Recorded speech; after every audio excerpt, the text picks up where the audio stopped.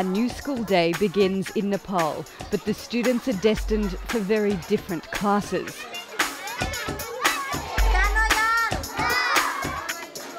Education is prized, yet basic quality schools remain out of reach for thousands of Nepali children, especially girls. But one man believes he's changing that through low-cost private education. This is the very cheap education, cheap school. I'm Ella Callan. This week on 101 East, we go inside Nepal's classrooms and ask, will so-called bamboo schools close the vast education gap in one of the poorest countries in the world?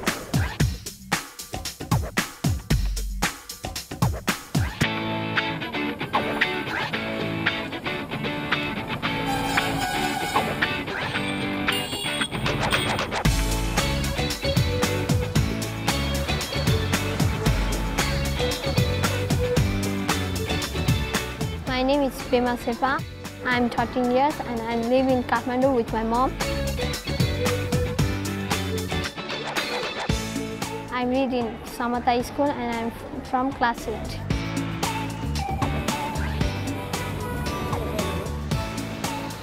I want to be a doctor when I finish my school. I want to help the people who are very poor and the uneducated people. I feel that I am the luckiest one to study in this school.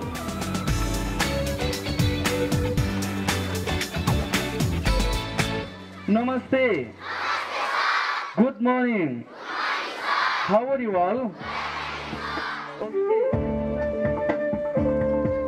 Pema Sherpa has big dreams, the kind once reserved for children from wealthy backgrounds. But her classes take place in a school made of bamboo. Inside the tiny, cramped classrooms of the Samata Shiksha Niketan school, Pema and her classmates are getting far more than a standard education. The school's name means education for all. I study in English in my classroom. All of our book is in English, not in Nepali, so we have to study in English. 1 by 2. 1 by 2. My mother is so poor, and so I have to study hard. I'm also the citizen of this country, and if I read hard, then I can develop my countries forward like other countries like America, China. So that's why I want to study hard. We've come to find out why this model of low-cost private schooling has become so popular, and whether the vision held by Uttam Sanjal, the founder of the bamboo schools, can be replicated across the country. Hi, namaste. How are you? Hi, I'm Ella. Lovely to Very nice to see you. Nepal was in the grip of a decade of civil war between Maoist insurgents and the army when Uttam built his first school in 2001. He wanted to provide English classes for poor children who were unable to access high-cost private schools, and it's grown into an empire. Okay, let's start PD. PD number 1. Once an aspiring Bollywood actor, Uttam's stage is now the morning assembly at any of his 19 schools, where students are taught to sing songs about peace and improving the country. Uttam admits his own education in the government school system was poor. More than half of adults in Nepal cannot read or write. In this government school and private school, between these two, the big gap is there. So this bamboo school, this Samata school, try to fulfill this gap. And it appears to be working. He has a good quality team of teachers, and last year's crop of graduates all scored distinctions in their final exams. I have a very big number of kids, 25,000 kids nowadays. I have 19 branches in 19 different districts. So people are really happy to sending here kids. This is the very cheap education, cheap school. Is it good or bad to eat meat? What do you think? Good! Cheap is one reason that Samata schools have become the largest network of non-government schools in Nepal. Each student pays the same amount, 100 rupees a month, to go to the bamboo school. It's just over $1 and about the cost of a kilogram of vegetables here in Nepal. It's made private school accessible for poor kids, but it's also led many to ask, where's the rest of the funding coming from? Whereas they just fund it. Bimal Fnuyal is from ActionAid, a non-governmental organisation working to end poverty in Nepal through education. He's also Uttam Sanjal's former school teacher. That 100 rupees which they are paying, actually that cannot run the school. So definitely he has been able to gather resources from elsewhere. So that's why my point is, as we say, there is no free lunch. Free school, there cannot be free school. The point is who invests in that. He agrees that the success of the bamboo schools is remarkable, but he sees it as a temporary solution and doesn't think it's viable to replicate this model of education across Nepal. If we say right to education, that means it's public responsibility. So public education must be strengthened. If parents want to contribute and make it better, that's fine with me. But we cannot leave it entirely to the market, private sector, no. Uttam admits the $1 a month fee barely covers 25% of his operating costs. The rest comes from private donors. Do you publish who your donors are? Because some people would say you're building a big empire here, so they would like to know who funds it. Yeah, exactly. Individual donor, I have around 3,000-4,000 entire world. These people sending me. Any companies? Yes. No, I don't have any companies. So you're fussy about who donates? Still, I don't get any support from NGOs and NGOs. So I just accept only the individual donation. Why do you do that? Because NGO and INGO has their own vision. And I have also vision. And his vision only seems to get bigger. Uttam has plans for rapid expansion. So entire Nepal, there are 75 districts, and I try to build 75 schools in 15 years. Wow. So yeah, it's my mission, and definitely one day I'll build one big university called Bamboo University. A bamboo university as well. We're standing on the site of what will become Uttam's first bamboo hospital. He hopes it will provide cheap healthcare for his students, plenty of whom aspire to train as doctors and nurses. This is the fundamental rights of kids, when kids take birth, education and health, This is real enjoyment, which comes from heart. So when it's come, whole body are enjoying. So this is called internal happiness. So I got this. Happy he may be, but it doesn't pay the bills. Uttam can't get regular funding to pay his teachers because of his suspicion of large donors and contempt for their reporting practices.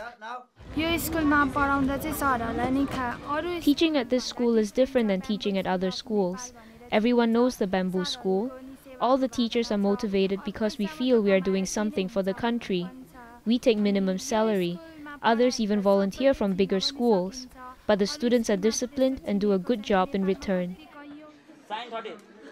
But at one school in the far east of the country, staff recently staged a walkout.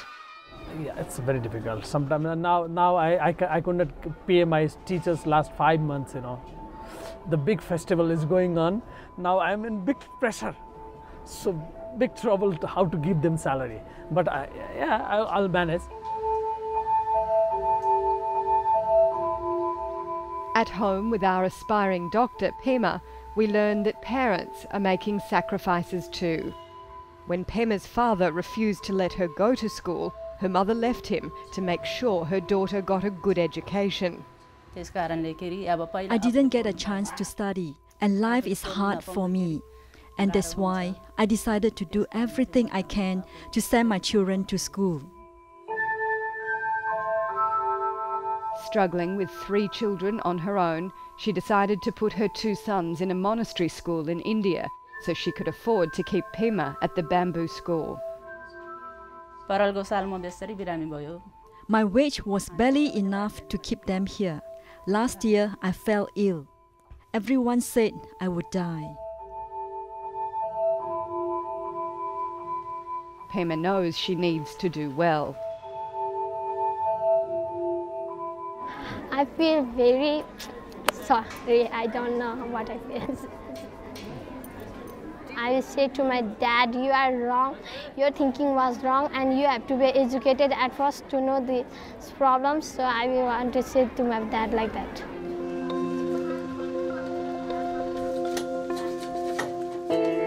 Government schools in Nepal are free, but the dropout rates, especially among girls, are much higher. My name is Solomi Pahari. I study in class 7 and live in Bodikale village, ward number 7, Lalitpur. There are 7 people in my family: my father, mother, 2 sisters, 2 brothers, and myself. We all live together. When I was 10 years old, I used to work as a maid in a house in Kathmandu. I tried to go to school while I was working, but I couldn't study. The culture around here is that boys are given more importance than girls, and most of the time, the boys are sent to school.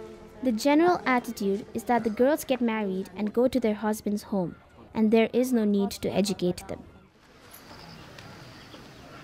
In a government school an hour outside of the capital, Kathmandu, Salomi is trying her best to make up for 4 years of lost education. Determined not to live out her teenage years as a maid, she's only just returned to school. It was difficult to wake up that early, and I was tired most of the time. Then I would start working. They saw how hard I worked, but never appreciated my work, and I felt I was weak.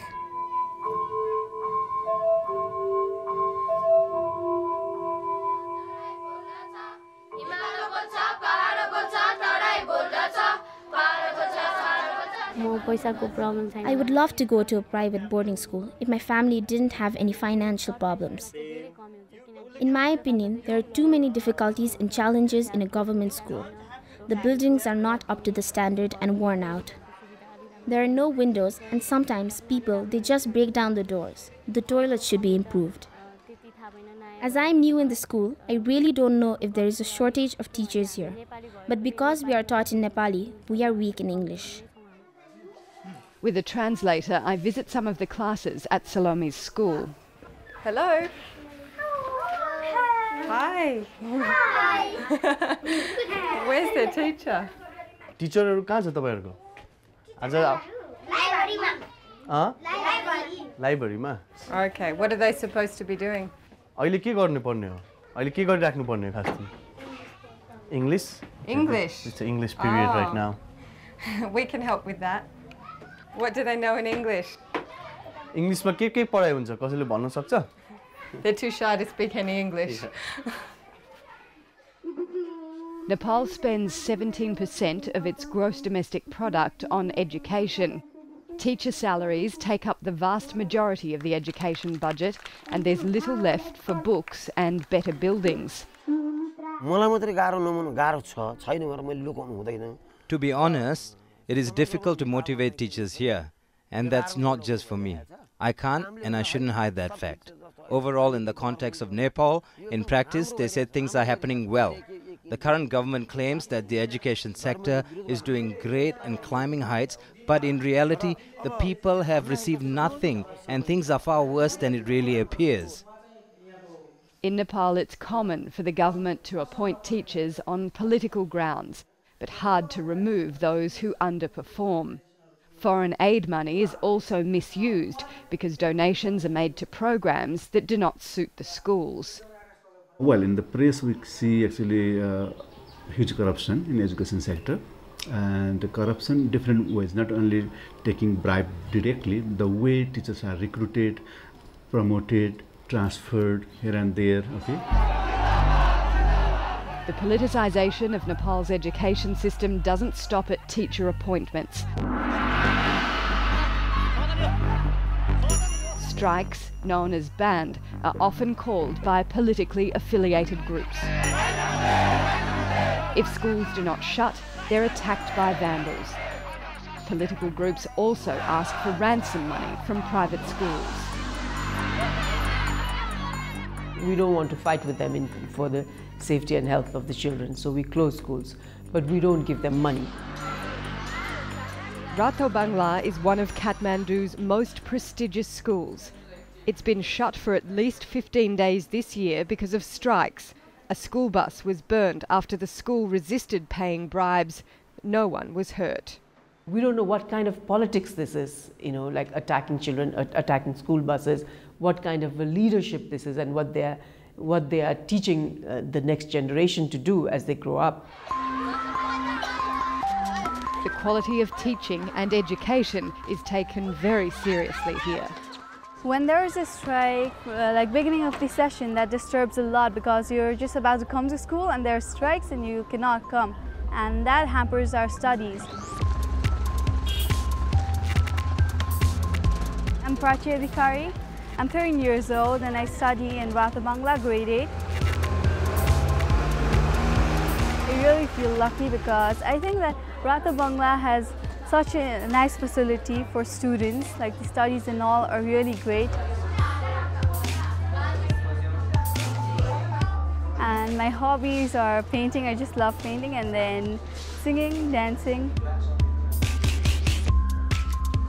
Art for me is a way of expressing my feelings. When I'm angry or anything, I just pour it out in a paper in form of art. I've been doing art since I was a child. I have a deep interest in it. Rato Bangla is more than an exclusive school. 18% of the fees paid by students here go to teacher training for government teachers. The most important individual in a school is a teacher, and if teachers are trained well, the classroom will run well and the children will benefit from education. These teachers from rural areas of Nepal will take skills back to their classrooms. It's hoped that improving the quality of teachers will slow the alarming student dropout rates in government schools. 95% of Nepali children enrol in grade 1, but only 7 out of 10 will make it to grade 5. Over half will drop out before they reach high school, leaving only 4 in 10 enrolled in the 10th grade. Even fewer finish school to grade 12. The main reason is poverty.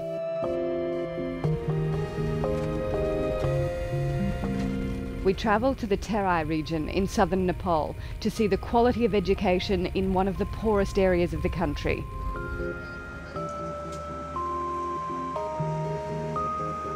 It's 9 a.m. on a school day.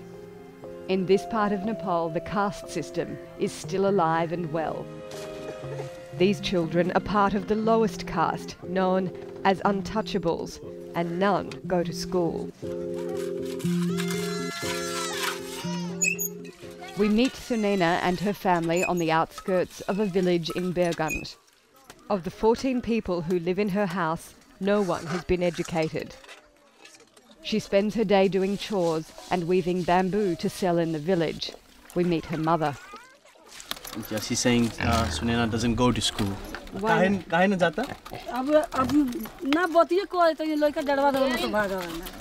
the reason is like there is prejudice that happens to her because other kids in the school think that she belongs to an untouchable caste. So if the teachers allowed it, she would send Sunena to school.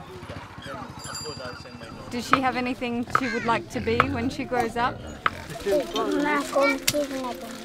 She's never thought about it, she says. The cycle of poverty is hard to break without education. Even if Sunena overcomes the prejudice of her classmates and teachers and goes to school, the level of education she would receive would be far below that of the rest of the country. Every village in the area is mired in poverty, and the distance between schools is vast. In remote areas of Nepal, there are very few schools, and the ones that do exist have poor infrastructure, even though they're supposed to get the same amount of funding per child as every other government school. Some locals have told us about some classes that are operating outdoors because the school can't afford to build classrooms. This is the Bageshwari Titrana school. Locally, it's known as a sack school because children have to sit on sacks under a tree. There is a fragile shelter that parents built themselves and a few small school benches.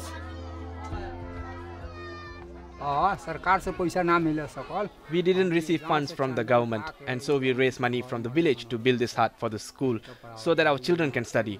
There are 2 teachers who don't even receive their salaries. There is lack of everything here.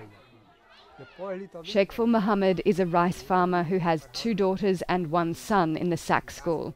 He tells us it's not true that government schools are free. He has to buy books, which cost $5 a month on average.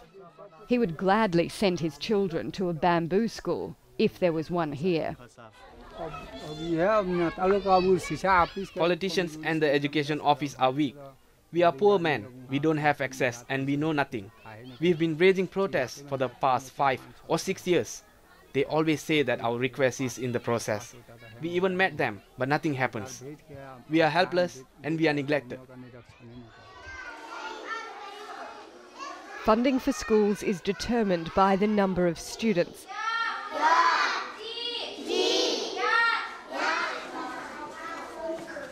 Narayan Prasad Gamir is the president of a school management committee in the nearby Bara district. It's his job to verify the number of students, which determines the per-child funding from the government. Some kids that don't even come at all. He admits he has to increase the numbers so that the school can afford to pay teachers. At our school, in the register, there are 120 students enrolled, but on an average, in a daily basis, 60 to 70 students come. He says officials in the district education office refuse to release money for books and new classrooms unless they're paid bribes. To make them happy, we have to pay bribes. There is widespread corruption here. The amount of corruption in the education sector in this Bara district is more than anywhere. The government claims 7 million students go to school and university in Nepal, a country of 30 million. But many doubt this figure, especially seeing as classrooms we've visited, like this one, have a lot more students enrolled than actually attend. Some schools close because there are not enough students. The buildings lie empty.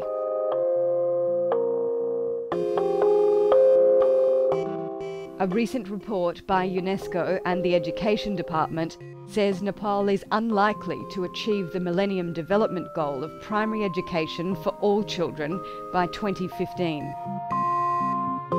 I asked the Education Minister, a former teacher, about corruption in the education system. What we need to understand is that there are a lot of issues that are rotten in the education system since multi-party democracy was introduced in this country in 1990. And it takes time to clean all of this. He says the government has taken measures like putting money directly in teachers' bank accounts and sacking district education officers found to be misusing money. But he denies private schools are doing a better job, dollar for dollar, of teaching children in Nepal. If we really look at it like that, then students studying in a village government school may have a lot of knowledge and may have a different perception of things than the students from a bamboo school.